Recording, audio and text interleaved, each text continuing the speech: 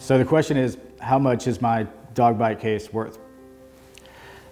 We were recently contacted by a man who sustained a dog bite, and he had that same exact question. How much was his dog bite case worth? The response to that question is, it depends. It depends on many different factors. It depends on how badly the person's injured.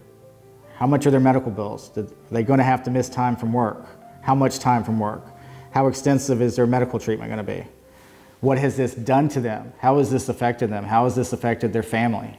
Has it had any external impact on marriages or relationships with their children or other relatives? Every case is a little bit different, and every case involves a whole variety of damages. And so to say how much is a personal injury case worth is very, very difficult. A case might also involve what they call punitive damages.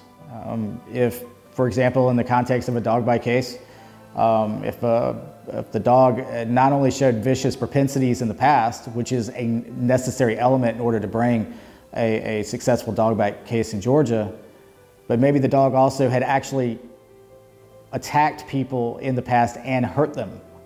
In that case, the jury might feel that it is necessary to award punitive damages. And that can greatly increase the amount of any dog bite case.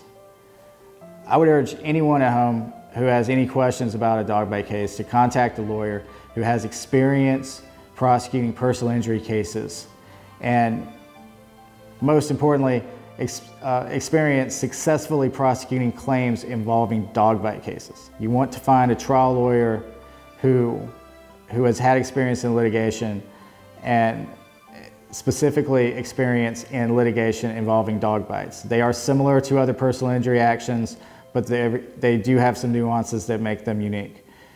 If you or anyone you know has been the victim of a dog bite case, we'd be more than happy to sit down and answer any questions that you might have.